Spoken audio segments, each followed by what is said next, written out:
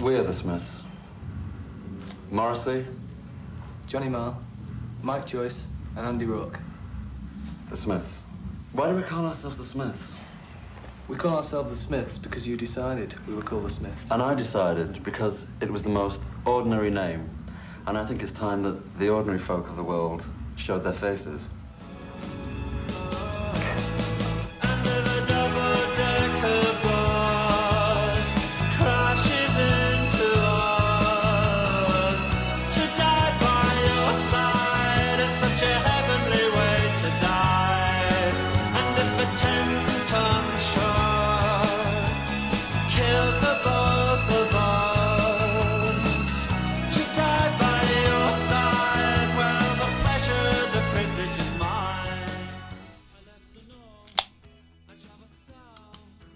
Few bands are as hard to characterize as the Smiths. They're very much of their time, but also not really of their time, taking influence from old school rock and roll and pop, and they also laid the groundwork for a large portion of the alternative and pop music to come since. They didn't sound like anybody else, but there was something to their songs that made it seem like they had been around since the beginning of sound. Their melodies are like nursery rhymes or lullabies, as if you grew up with these songs, even if you never heard them before. They could be full of joy, yet have a grim undertone of misery that it might be a bit hard to grasp, but nevertheless it's there. And even in the years since where this band's influence can be found from usual suspects such as Oasis, the Stone Roses, or the Killers, to less obvious choices such as AFI and Pantera. That's true, look it up. I love the Smiths. I just think that Morrissey's a genius. And wow, look at that, they have a song called Cemetery Gates. Bingo. I'm a Smiths fan. No band has been able to tap into that same kind of melancholy or songwriting Morrissey, Johnny Marr, Andy Rourke, and Mike Joyce could create. Ladies and gentlemen, and anybody in between, this is the Smiths Retrospective. The Smiths were formed in 1982 by their two central figures, Stephen Morrissey and Johnny Marr. The two may now be entangled in maybe the longest running musical feud of all time, with enough blows laid against each other you'd think they were secretly in love, but from 82 to 87 they're one of the greatest musical duos within all of pop music, up there with Lennon and McCartney in my mind. They may not have been the best of friends, and they may not have gotten on as well as many fans might hope, but great tension often gives an edge to make great music. Their push and pull is what defined the band. Morrissey's voice is mesmerizing, but slightly rough around the edges, which makes him extremely relatable, even when singing about how some people's mothers are bigger than other girls' mothers. And yes, I know, he's revealed himself to be quite a vile person, but for me, it doesn't do anything to diminish what he accomplished as part of the Smiths. Johnny Marr is a god among guitar players. The way he can elevate a song to never before seen heights is unmatched. The riffs he wrote are unlike anything else before or since. He made a conscious decision in the Smiths to not play any power chords and very few guitar solos, probably as a rejection of a lot of the guitar players popular at the time, and also to try and push the guitar forward, because not using power chords and solos was not so much a hindrance as it was a strength, as he could layer guitars together and create his own Phil Spector wall of sound. He could play riffs within riffs, chords within chords. I think Noel Gallagher explains it better than I can. I believe he said, "Even he isn't as good as he is." And it's kind of true. They recorded a demo of The Hand That Rocks the Cradle and Stuff with the Children with a bassist named Dale Hibbert, and those two songs would later make the way onto the band's debut. When it came time to book their first ever live show, they came to the sudden realization that they had no drummer. So through a mutual friend of Johnny's, the band was introduced to Mike Joyce, who would become their permanent drummer.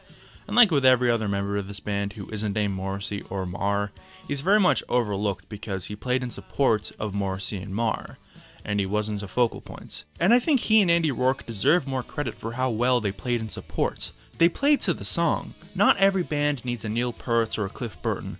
Bass and drums are foundational instruments, and if your foundation isn't up to scratch, your building's gonna collapse. And I think the same thing applies to the Smiths and bands like them. In Mike's case, he was exceptional at amping up a song when it needed it, bringing it down, or driving the band into a crescendo. Listen to Death of a Disco Dancer and you'll get what I mean. At their first ever gig, Morrissey's childhood friends, James Maker, joined them on stage to dance and shake maracas while wearing high heel stilettos, which Maker has fervently denied that last detail. Thankfully, he wasn't the last as an actual member, if he ever was one to begin with. Del Hibbert was soon afterwards given the boot for a multitude of reasons. He was a family man and had to look after his kids. He didn't really get along with the band too great. He didn't really fit in with the guys in terms of looks, since according to him, they were trying to appear as a gay band. But Joyce has said that it was mainly because his bass playing just wasn't up to scratch, which I'm inclined to believe. He was replaced by one of Johnny's former bandmates, Andy Rourke, who, like Mike Joyce, is somewhat ignored. Which is a damn shame because, as already mentioned, just because they weren't as flashy as the other two, doesn't mean they were unimportant. Andy's bass playing is the rock that didn't let Johnny go too overboard. He played along with Marr's riffs and oftentimes created his own melodies within songs, while at all times keeping locked with Mike Joyce like a Chinese finger trap. After recording another demo, they were declined by EMI, but were signed to now legendary indie label Rough Trade. Though on the record contract, only Morrissey and Marr's signatures appear, so in the eyes of the law, there was only two Smiths. And this will come back to bite the band later on, but we'll discuss that later. Their debut single, Hand in Glove, did well for an indie band, and likely would have done better if not for some controversy they found themselves in. And the fact they chose maybe the gayest picture of all time for the single's cover didn't really help. But their next single, This Charming Man, was a huge hit in the UK and also did pretty well in New Zealand and Australia. And with that momentum, the Smiths released their eponymous debut album in 1984. We have an album released on February the 20th, and I really do expect the highest critical praise for it. It's a very, very good album. I think it's a signal post, really, in music. Do you think that by making sort of statements like that, people are going to start calling you really arrogant? You know? Yes, I do, but, you know, if you really have something and you're very sure of it, why hide? I don't understand that attitude. So our different scars in So our different scars in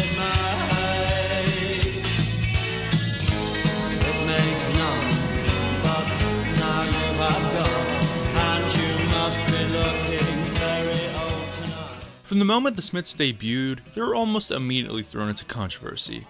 There were pedophilia accusations thrown at the band for songs like Reel Around the Fountain and The Hand That Rocks the Cradle, because if you look at the lyrics removed from any sort of nuance or context, it might seem slightly sussy-wussy. But they only seem sus if you take the words like child and references to childhood completely at face value. The Hand That Rocks the Cradle can be interpreted a few ways, but Morrissey himself has said that it's about a relationship he once had that didn't involve romance. So it makes sense why the music is reminiscent of lullabies and the sounds babies' mobiles make. And that's an aromantic relationship most have had in their life and can connect with. The opener, Reel Around the Fountain, is a wilting love song that invokes feelings of whimsical nostalgia. And with the opening line, it's clear, to me at least, that it's in reference to young people losing their innocence. But the rest of the lyrics make it clear that it's in a playful manner and that, they enjoy it. So I don't feel that the pedophilia accusations are fair or made in good faith. 15 minutes with you. Oh, I wouldn't say no. Oh, people see no worth in you. I do. This album had a really troubled production. Jeff Travis, the head of Rough Trade, suggested Troy Tate of the band The Teardrop Explodes, and he was very nurturing with the band and wanted to get the Smiths' live sound captured on record, which unfortunately, it just didn't work. The Smiths on record is very precise and tight, which leaves room for Johnny's riffs and Morrissey's vocals to soar when needed. But the looser vibe, reverbed out drums, and overly loud bass leaves the song sounding more like demos than a finished LP. I lost my faith in womanhood. I lost my faith in womanhood. I lost my faith. I lost my faith in womanhood. I lost my faith in womanhood. I lost my faith. Thankfully, the album was re-recorded with John Porter, who previously worked with Brian Ferry and Killing Joke, and he understood how to polish the Smiths' sound.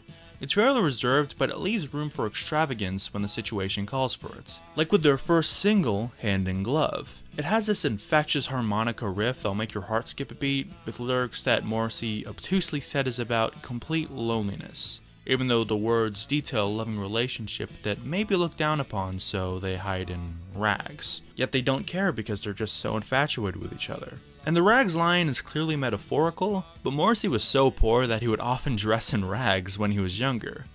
The song has been interpreted by many as being about a same-sex relationship, and I'm inclined to agree.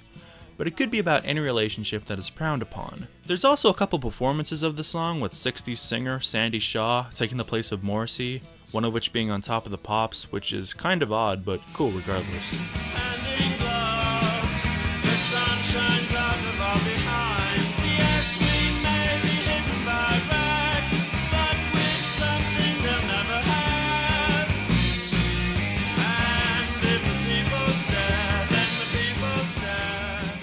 Morrissey was a master of winding up the media and the public at large. He knew how to make people either love him or hate him. Even today, it's almost impossible to find someone with a neutral opinion of the man. This can be seen when he was talking up this album when it came out, despite by many accounts not really liking the record in private. Set for Little Children is a haunting closer about the Moors murders that got them into even more controversy when the grandfather of one of the victims heard it and thought the band was trying to exploit the murders and cash in. But after meeting with Morrissey, he understood that the song was about the effect the murders had. My favorite song of this record has to be This Charming Man. I know it's trendy to say, but damn, they put everything they had into the song. Johnny's riff is one of his best of all time. I love how he's playing melodies throughout the song, completely independent of Morrissey's vocals. It makes the song sound so dense despite being structured just like a standard peppy little pop song. Andy's bass is constantly walking up and down the fretboard, never just sticking to the root. Joyce's drums are simple, yes, but not to a fault. He plays the beat with conviction, which makes his subtle deviations flourish, and Morrissey longingly croons for a man who picked him up with pure lust in his voice. In fact, I'm surprised in Thatcher's England that a song about a homoerotic relationship was so popular. I guess it just really hit a nerve with a lot of people. A jumped up country boy who never knew his place. He said, return to me. We know so much about these things. We know so much about these things.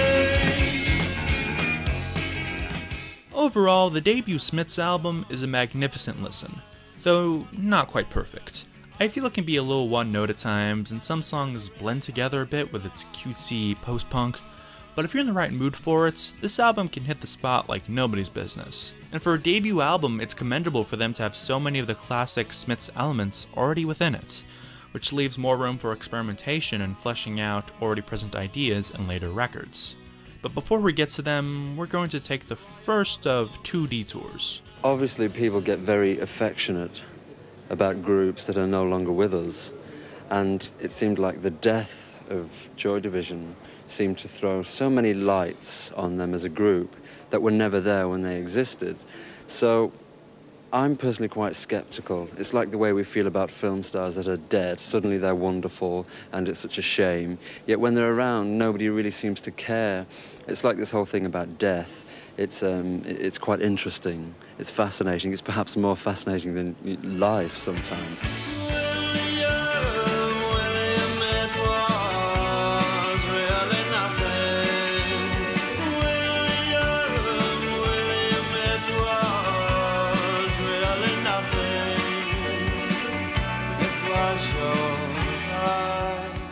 Now I know I am pretty much cheating by including compilations and not keeping it to just studio LPs like I normally do, but I do that because compilations are usually pretty skippable and non-essential.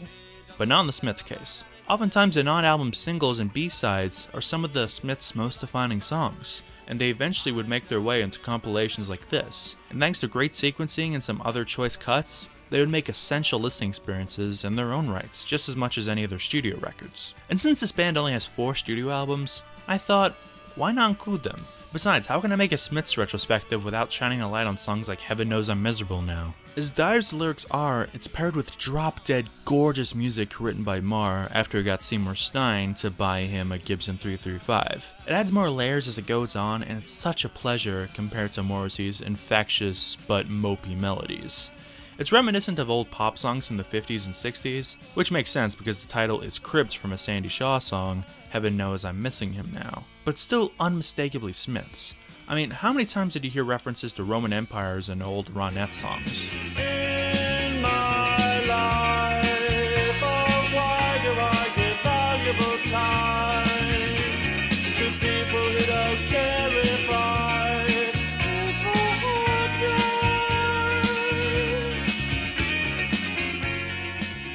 A lot of this album also contains a lot of songs from the BBC Radio 1 sessions from mid-83.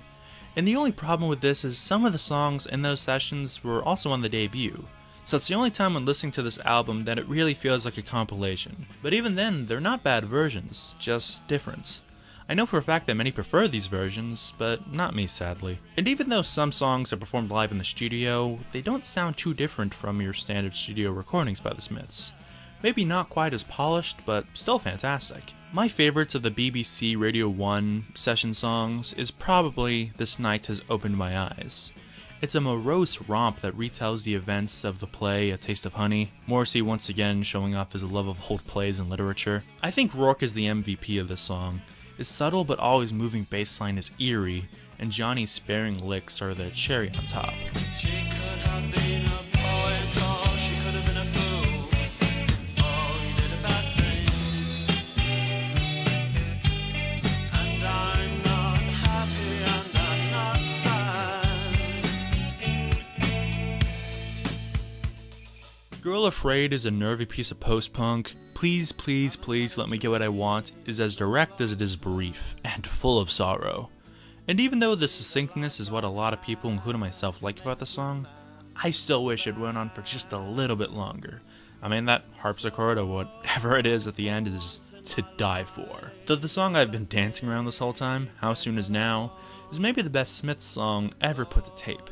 Not really my favorite, but on an objective level, I feel this song stands head and shoulders above the rest. It's a majestic piece that is Johnny Marr's mission statement of where he wants to take the guitar, through the use of layering and multitudes of effects. It can compose something that not even a full sympathy could really quite replicate the same way. It soars along with Morrissey during the chorus, but delves back into the depths during the instrumental sections. I love the weird percussive riff played by John Porter, which reminds me of early industrial. The lyrics are a mix of references to classic literature, to Morrissey pleading to be loved and adored, just like everybody else, which is heartbreaking but sadly realistic.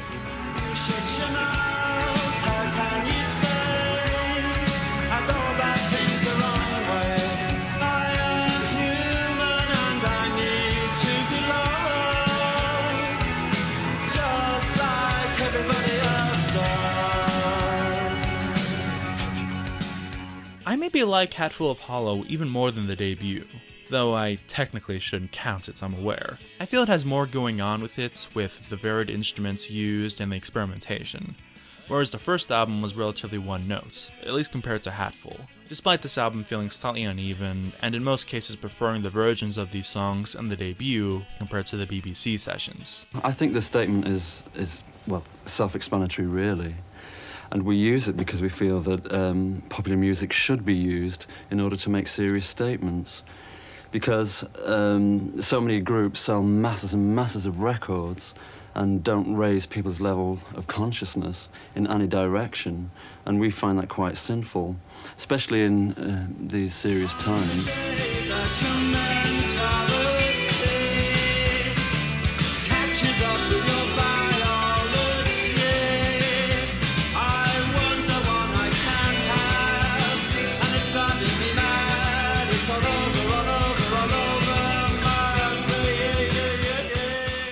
For the band's official sophomore release, this time on Sire Records as well as Rough Trade, the band did not shy away from igniting controversy like they did when their first album dropped the year prior, though this time more intentionally, by making themselves incredibly political by aligning with some at the time fringe movements and political ideas, including but not limited to vegetarianism and animal rights, railing against Thatcher like any good Samaritan, and the growing campaign to outlaw corporal punishments, which wouldn't be outlawed in the UK until at least another 2 years. And the opening track, The Headmaster Ritual, is a particularly vicious attack since it's something the band had first-hand experience with. The lyrics came from Morrissey's Christian secondary school education, which he later talked about saying, "The education I received was so basically evil and brutal. All I learned was to have no self-esteem and to feel ashamed without knowing why." Please excuse me from Jim. I got this terrible cold coming on. He grabs and devours. He kicks me in the showers. Kicks me in the showers and he grabs and devours. I want to go home. I don't want to stay. Johnny Marr is famously not a very big fan of this album, and has called it one of the weakest albums in the Smiths' discography. He says that as a guitar player, he has a tendency to speed things up, and Meat is Murder he thinks really suffers from this. And now I do kinda get what he means here. A lot of these songs on this album can go a little too hard, and the songs don't feel as varied as they really are. As brilliant as songs like Nowhere Fast, I Want the One I Can't Have, and What She Said are. But this album still delivers new sounds. It was the first Smiths album to be self-produced with help from engineer Stephen Street. The band would sample old BBC sound effect records that Morrissey owned to build lavish soundscapes that had never really been heard before. These soundscapes can be heard on Barbarianism Begins at Home, with this absolutely infectious bass line from Andy that actually steals my attention away from even Johnny's funky riffs. It makes the song sound like a roller disco before an apocalypse. Lyrically, it's about the inverse of the Headmaster ritual. It's still about corporal punishment, but it's from the teacher or conservative authority figure's perspective. A crack on the head is what you get for asking. A crack on the head is just what you get. Why? Because of who you are. And a crack on the head is just what you get. Why? Because of what you are. A crack on the head. Maybe the most contentious part of this album is the titular issue that it tackles, being animal rights and vegetarianism, which lays into the joke of, how do you know someone's vegan or vegetarian? Don't worry, they'll tell you.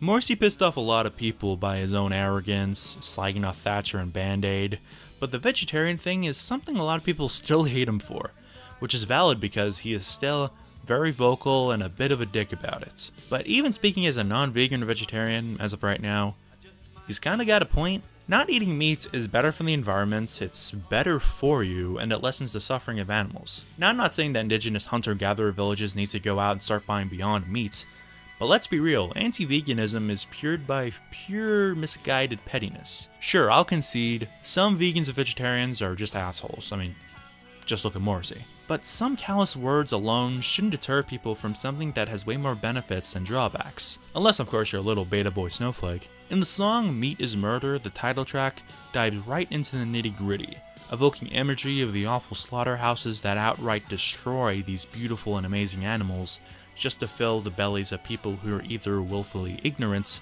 or take pride in the killing because it makes them feel like they're on top of the food chain. It samples disturbing bahs from sheep and cries of cows caked in reverb and delay.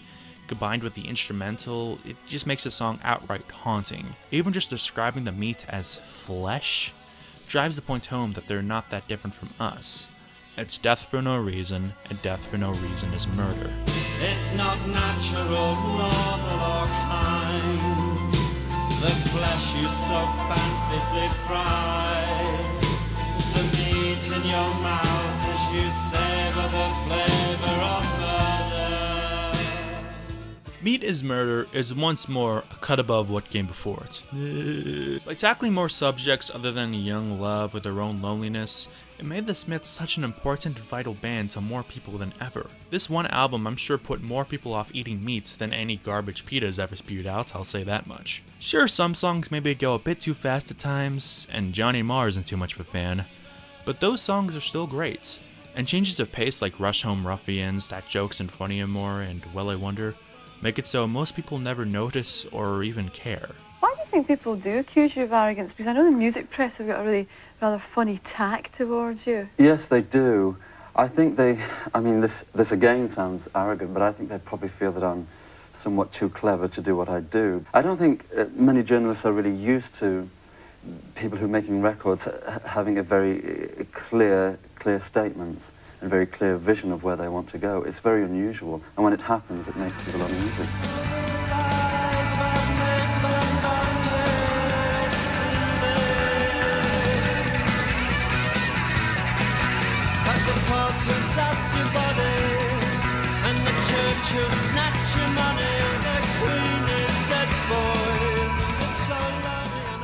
The Queen is Dead is an album with such a mystique of adoration surrounding it. More than the band itself, it's the Led Zeppelin or Rumors of indie rock. And on paper, it might seem funny on the surface because it's not too different from the previous Smiths albums or even the ones that came later. There's not one new element to their sound you can easily point to as to why this is by far the fan favorite record. I mean, look at this poll I put up on my community tab.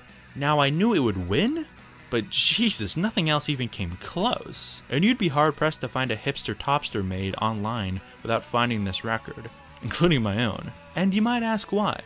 Well, I think it was simply the band just at the top of their game. The stakes felt higher, Morrissey's at his most vicious and tender, and Johnny's arrangements are richer and even more extravagant. You can feel it on the title track. It's chaotic but tight and controlled. I particularly love Andy's bass line with the chorus effect on it and Morrissey's searing vocals. But on the other hand, we have songs like I Know It's Over, which is minimal in its instrumentation, with lyrics that are just heartbreaking. It's one of the songs you could hear at 2 in the morning while sitting at your bed and just feel every word pour over you as you feel peace knowing that someone else out there gets it.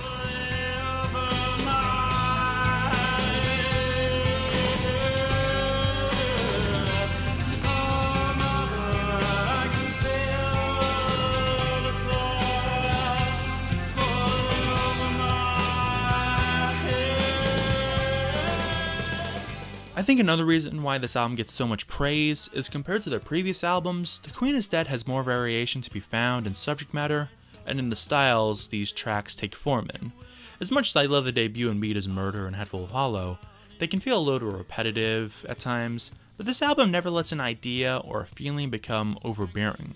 Like Frankly Mr. Shankly with its joyous ska riffs, the beat courtesy of Mike Joyce written about the hatred you hold for your dickish boss or superior. There were rumors that the song was written about the head of Rough Trade, Jeff Travis, which would make sense as they were having some difficulties with their label at this time, but the band has always denied this.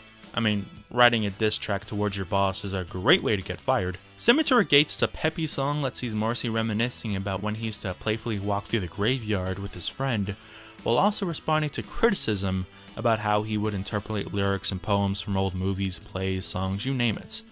He does this by quoting several poems, the movie The Man Who Came to Dinner, and Shakespeare. And in snarky Morrissey fashion, the band etched the Oscar Wilde quote, "Talent borrows, genius steals," into the run-out grooves for the Big Mouth Strikes Again singles. The song was also almost scrapped because Johnny didn't think the guitar part was interesting enough, but thankfully Morrissey convinced him that it should be on the record regardless. You said London blue dusted, words which could only be your own, and then produced the text from whence was ripped some dizzy whore 1804. Big Mouth Strikes Again is an energetic romp with a percussive riff, bizarre backing vocals, and Morrissey musing on the music press and how he would be taken out of context and often shown in the worst possible light in the tabloids. I mean, at this point we're only a few years removed from being branded as pedophiles by the press, so I could totally see why he would be pissed off. You might say that the Joan of Arc references are a bit pretentious, but evoking the imagery of Joan of Arc and her legacy makes this song become much more about a broader issue than just Morrissey bitching and moaning about people being mean to him, so I can definitely excuse it. Another song dealing with the pressures of the music industry is The Boy with a Thorn in His Side. And Morrissey was a titular boy, and the thorn in question are music industry people who wouldn't sign them, wouldn't play them on the radio, would disparage them, and just wouldn't give the band a chance. It's a song that's endearingly pathetic, and the band sell it with gorgeous, albeit fake strings and instrumentation.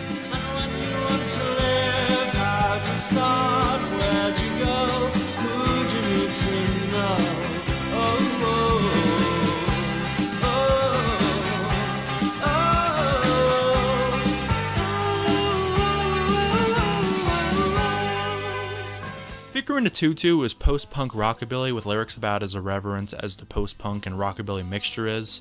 Johnny called it a throwaway, and while it's by no means my favorite Smiths song, I still love it. Some Girls Are Bigger Than Others is a little weird, but the haunting jangly riff at the vocal performance makes it somehow work. Then we have There Is a Light That Never Goes Out, by many accounts the band's signature song and their most iconic for good reason.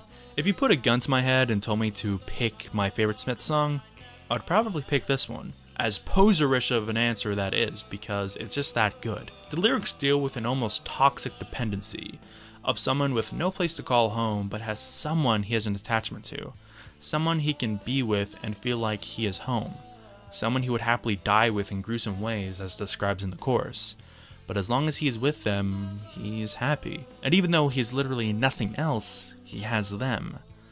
And that is the light that never goes out. That longing for opportunity. That person who means the world to you. It could be anything as long as you look to it and smile. Which is funny for me to get something so positive out of this song, considering how dire it sounds, with the eerie fake orchestration that sounds like something you hear in a funeral while an epitaph is being read. I mean, it's a song that means a lot to me, and if you're this far into the video, it's likely that this song also means a lot to you.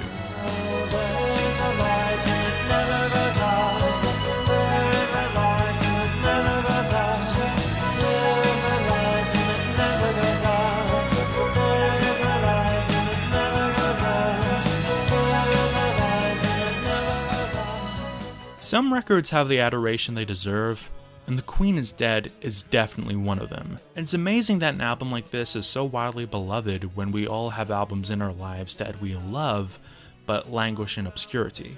But at least we can all take solace in the fact that The Queen is Dead is rightfully so seen as a milestone album that it is. Yeah, I know it shouldn't matter what other people say and think when it comes to music we enjoy, and I agree. But I'm happy that every year there's teenagers out there digging into their parents' record collection or browsing Spotify and listening to this album and letting it change their life. It's a beautiful thing. I don't see why pop should be silly. I mean, they never display classical music in a silly way with a 90-piece orchestra jumping into a big foam box, do they? So why should they do it with popular music? And the big question is why? What really is happening? To me, it's political. I see it as totally political.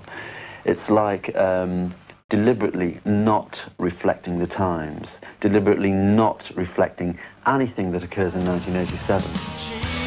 Sheila, take a bow. Boot the grime of this world in the crotch, dear. And don't go home tonight. Come out and find the one that you love and who loves you. One that you love and who loves you. Louder Than Bombs was the last release of the Smiths while they were still together. Though it's not a studio album, it's a double album compilation, not dissimilar to Hatful of Hollow, intended purely for the US audience since a lot of these songs had never been released there prior. But that didn't stop UK fans from importing it in droves, so it was soon released in the UK as well. Most of the track list is made up of B-sides, 18 out of 24 tracks in fact. And with it being mostly B-sides, you might think it's nothing special and just something to release on a whim for the American markets. But the Smiths' B-sides are all fantastic. There's a case to be made that the band's B-sides are better than any of their A-sides and album tracks. Seriously, it's a mystery why some of these tracks are relegated to being B-sides, assigned to many of a song being mediocre at best. We have London, which is by far the most cutthroat song of their career. It's a song owing a lot to the punk bands the Smiths were influenced by, like the New York Dolls, with enough of their own Smiths flair for it to not feel too out of place next to, this charming man. It's a song with no real chorus, it just hits you with 3 intense verses, one after another, with no let up in sight. You feel like you're on a train that's stuttering out of control and it's about to crash.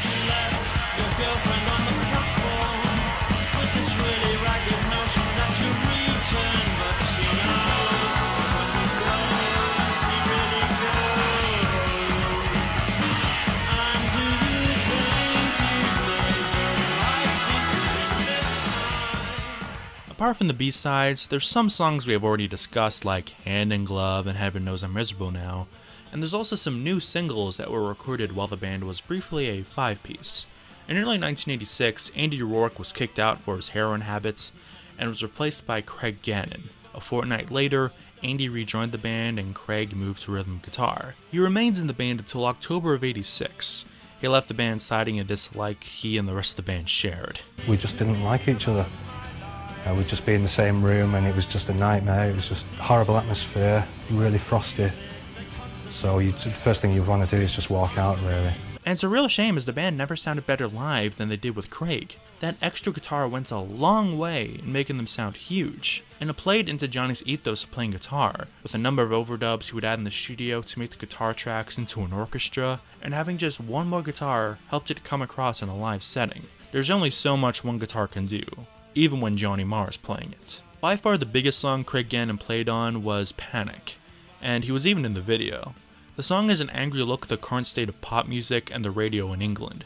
The song sparked into existence after Johnny and Morrissey were listening to the radio, and DJ Steve Wright followed in news reports about the nuclear disaster in Chernobyl by playing I'm Your Man by Wham. Morrissey thought it was abhorrent and wrote a song calling for the burning down of discos and the hanging of a DJ. Can you guess what DJ they meant? Johnny has said that this anecdote about Steve Wright was exaggerated, and apparently I'm Your Man was long since gone from the charts at the time, but it still makes for a scornful and remorseless attack on pop music and pop culture.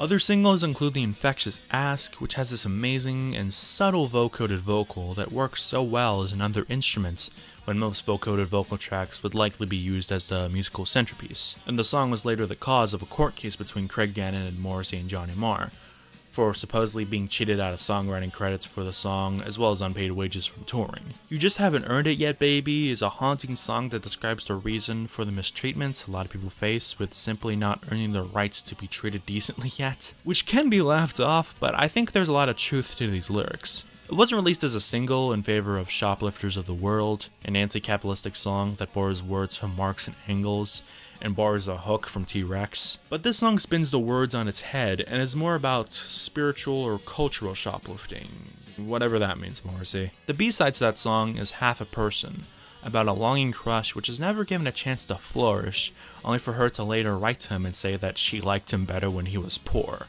Like how success can change you or change the way in which people perceive you. The song also has references to his own insecurities and his sexuality and Morrissey's support of feminism. Funnily enough, in this love song of sorts, we don't get to know much about who Morrissey actually has a crush on. We mostly get anecdotes about himself and how obsessed he is with this person in question. And after fawning for this person for over 6 years, all he asks for in return is 5 seconds of her time to tell her the story of his life. And if you have 5 seconds to spare, then I'll tell you the story of my life. 16, clumsy and shy, I went to London and I booked myself in at the Y. Golden Lights is a really good cover, originally from singer-songwriter Twinkle. It features vocals from Christy McCall, and they're simply put heavenly. And there's a lot of effects on Morrissey's vocals, which some might hate, but I like it as it differentiates itself from the original. Also, fun fact, a lot of people call this the worst Smiths song ever. I don't think I agree, really. Oscillate Wildly is one of very few Smiths instrumentals, and it's fantastic. Back to the Old House is as soothing as it is morose, but my favorite track is the closer, Asleep. And I won't lie, it's at least half the reason why I was so adamant about Louder Than Bombs being included. I can't think of a song I've listened to more while laying driftless and sleepless in bed at like 2 in the morning, thanks to my insomnia. I'm sure many of you, first heard this song in Perks of Being a Wallflower. To this day, still one of my favorite all-time films, and I'm pretty sure it's at least part of the reason why this song has become one of the band's most beloved and biggest songs. Just scrolling through the YouTube comments for this song, you'll find a good few references to that movie. It's an aching and gut-wrenching song that reads like a suicide note put to song. And being someone with depression, I sometimes have those nights where I can't fall asleep and just want to end it. Period. So I can relate to this song a lot. And unfortunately, due to my insomnia, I have those nights more often than I like to admit. The simple piano is just like background noise while Morrissey just pleads to be, quote, sang to sleep. Along with the sound of wind that can be heard throughout the song, reminding me of the calm quiets of the night when these thoughts might enter your head. This song is a chilling example of pure emotional exhibitionism. You can say what you want about Morrissey, but the way he's able to come across as an old friend through song, talking about his, and by extension your emotions, is why he's still such a beloved figure to millions. That mobile playing a lullaby at the end, man. Sing me to sleep, sing me to sleep. I don't want to wake up on my own anymore. Sing to me, sing to me. Louder Than Bombs is an album of mostly B-sides that towers above many other bands' greatest hits.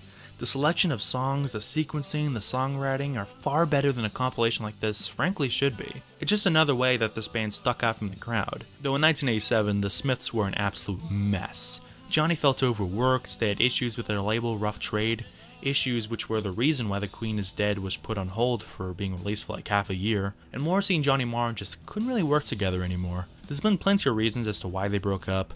Johnny was displeased with Morrissey's unwillingness to grow as an artist, and Morrissey didn't like the idea of Johnny working with other musicians. Morrissey has also cited a lack of a manager and business problems, and Johnny has cited a dislike for covering artists such as Cilla Black. I've even heard fans speculate that Johnny was forced to leave by his wife because she was afraid that Morrissey was madly in love with him and was trying to steal him away from her. But the main thing that instigated the split was an article published by NME while Johnny was on vacation entitled Smiths to Split, which leaked the band's personal grumbles and said that Johnny had already left. Johnny believed that Morrissey leaked this to the press to beat him to the punch or something, and that was that, and that's what made him leave for real. But before they split, they had recorded their very last album to be released on September 28th, 1987. Johnny gets back on his holidays and there's a massive piece in the NME saying Johnny Marr's left the Smiths, and that was like the first he'd heard of it, but I think he was that pissed off about it and where it might have come from that he said, right, you know, I've had enough anyway, and yeah, I have left.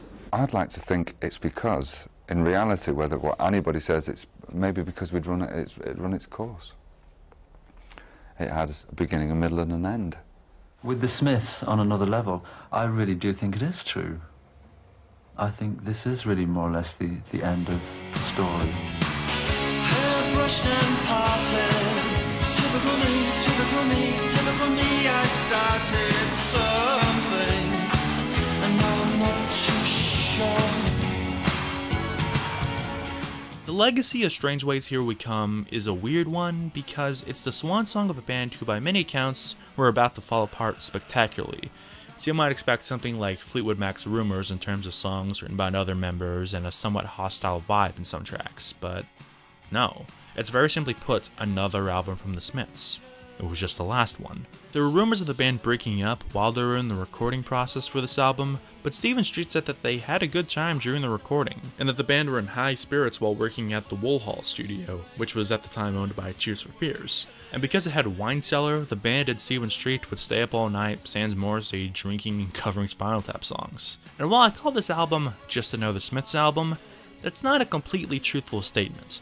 Johnny wanted to push their sound further, looking at records like the White Album and early material from the Walker Brothers. It wanted to get away from the, quote, jingle jangle of their previous albums. This could be heard in new instrumentation at play, especially in songs like In Girlfriend in a Coma, which includes lush string arrangements, and unlike string arrangements in previous albums, it's real strings. Originally it was more reggae, which is kind of weird, and I can't quite see them doing reggae. But if you listen to the guitar, you can still hear Johnny playing a ska strumming pattern. And it also has a video, but like the other video from this album, it only includes Morrissey, as the band were already broken up by this point, and both videos Morrissey calls unwatchable. And it's also one of a couple songs that could be analogous of the imminent breakup of the band. No, I don't want to see her. Do you really think she'll pull through? Do you really think she'll pull through?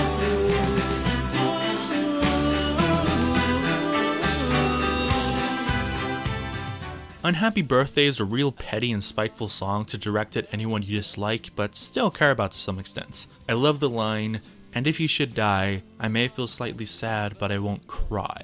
Paints a vulgar picture is a song with a lot of ire points towards the record companies and music industry as a whole. It's about how the labels can suck you dry and how they will often capitalize off of tragedies of like a musician's death by releasing reissues, repackages, things of the like to milk the artist even more, while feigning about how much they actually loved them and cared about them, which is very hard to believe in majority of cases. The band had recently signed with EMI, the same label who had rejected them years later, and signing with a label that was so openly blasted by many, including most notably the Sex Pistols 10 years prior, caused some outrage. And EMI had also done something like the songs describing to T-Rex after Mark Bolan died, and later with Queen after Freddie Mercury died. You could see why it was on Morrissey's mind. My favorite track of this album is most definitely Last Night I Dreamt That Somebody Loved Me. a song frequently touted as the band's best track by both Marr, Morrissey, but also David Bowie and even Andre 3000 from Outkast. It's as sweeping and as atmospheric as any film score. It's maybe the most miserable tune in the band's catalog, and as I've already showcased in this video, that is quite the compliment. Johnny acts as the conductor for the song. It's so dense but easily identifiable. It's a mood piece if I've ever heard one, and has this dreamlike quality at first, but as soon as the vocals kick in and Morrissey's pained performance permeates through your speakers, you feel like you just woke up to pure grief. Last night I dreamt that somebody loved me. No hope, no harm, just another false alarm. Stop me if you think you've heard this one before and I started something I couldn't finish, or more typical Smiths affair, though still fantastic. The former, in fact, was censored by the BBC on account of the easily missable line, which they thought would have been linked to the very recent Hungerford massacre, where some lunatic decided to kill about 16 people before thankfully pulling an R. Bud Dwyer. Despite the censorship, it was still released as a single in other markets, but it probably still kneecapped this album's sales. I could easily see this being a hit. As much as I enjoy this album, I feel it could have ended better. Don't get me wrong, I at least enjoy every song of this album, but I feel the tracklist could have been edited to better represent this album as the swan song. But since it was written before they knew they were going to break up, they approached it just like any other record. But I feel at the very least they could have swapped Death of One's Elbow and Death of a Disco Dancer. The former is a fun little ditty, but it's by far my least favorite. Death of a Disco Dancer, on the other hand, is a song that muses about Morrissey's frustrations with people's seeming apathy to the rampant injustices of the world. Like so many other tracks, you can also connect it to the band's breakup if you want. It's a slow building song with a fantastic crescendo that never lets up. Mike Joyce in particular is fantastic on this track as he drives it towards that finish line, but surely letting it all break apart into a cacophonic musical bloodbath.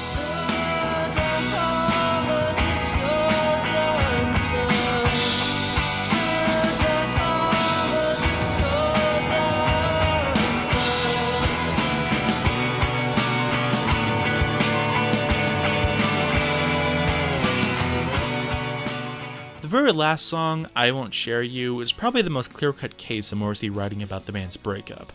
There are other songs you can make a case for, but I think any other connections to the state of the band's internal affairs in other tracks is probably coincidental.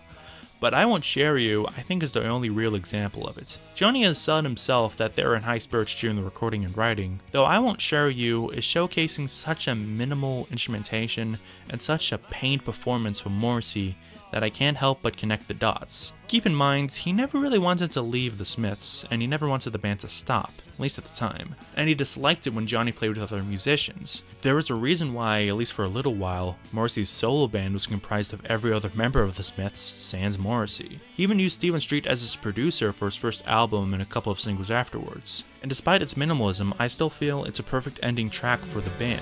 Life tends to come and go, as long as you know, no, no, no, no, no, no, no, no,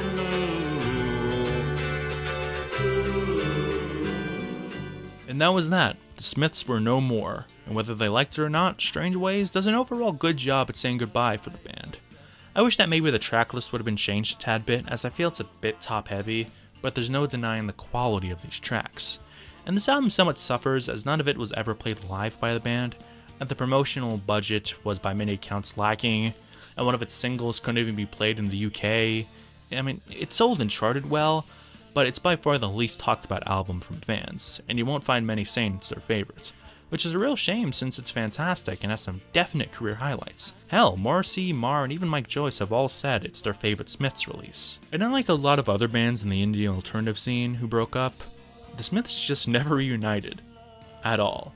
And it's not for lack of demand. There's been offers with millions of dollars on the table to do so, but they have denied it every time. The closest we have gotten is Andy Rourke joining Johnny Marr on stage a grand total of 2 times, one in 2006 and one in 2014, to perform How Soon Is Now. And in interviews, most of them have said that they're not really interested, to put it lightly. They all say the same thing, and that the Smiths had run its course. For a while, Johnny seemed open to the idea, but after Morrissey decided to once again insert his foot into his mouth by insulting Johnny for having the gall to mention him in interviews from time to time, he once again has no want to work with him ever again. I mean, if an interviewer asks Johnny a question relating to the Smiths or Morrissey, is he supposed to just not answer it? Should he instead be like Morrissey and just never give interviews so he doesn't have to mention his former bandmates? Wait, is that why Morrissey never gives interviews? Is he that petty?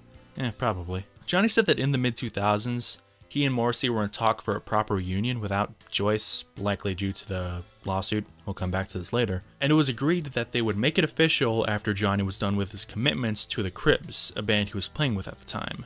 But after a week or so, Morrissey went dark on him and put a kibosh on that. After the Smiths, Morrissey started a very successful solo career with a lot of his fellow Smiths joining him for a little while. In fact, he had literally everyone from the Smiths days, not counting Marr. Even Craig Gannon played guitar for him. His debut album, Viva Hate, had no other Smiths but had Stephen Streets writing all the music and playing all the bass and half the guitar. His next two singles, as well as a B-side, however, included mostly other Smiths, but he decided not to use them any more than for a few songs and some live shows, probably for the sake of distinction.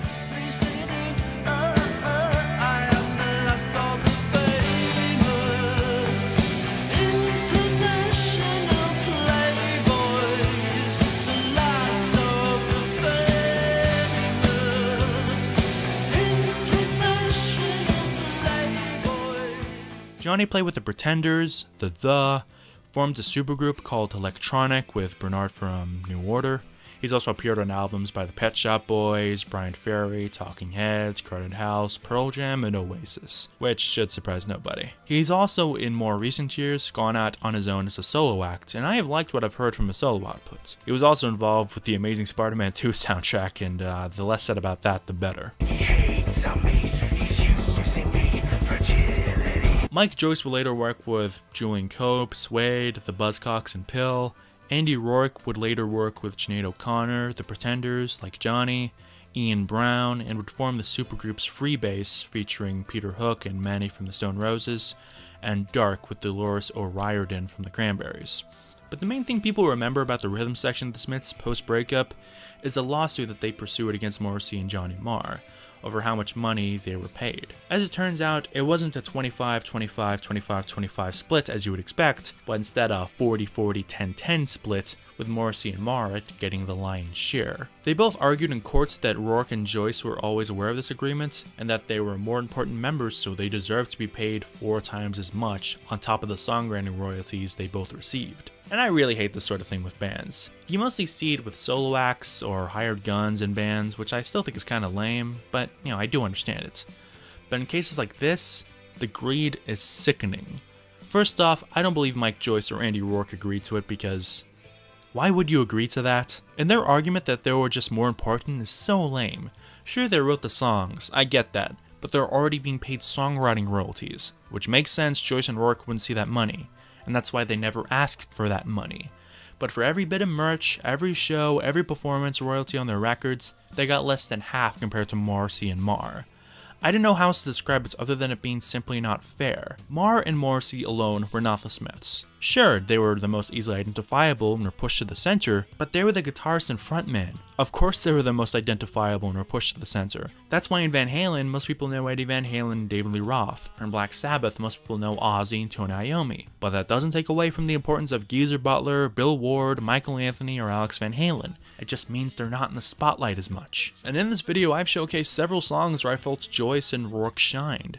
Simply put, it wouldn't be the Smiths without those two guys giving Morrissey and Marr the right backbone to flourish at what they do. I mean, listen to this charming man without bass.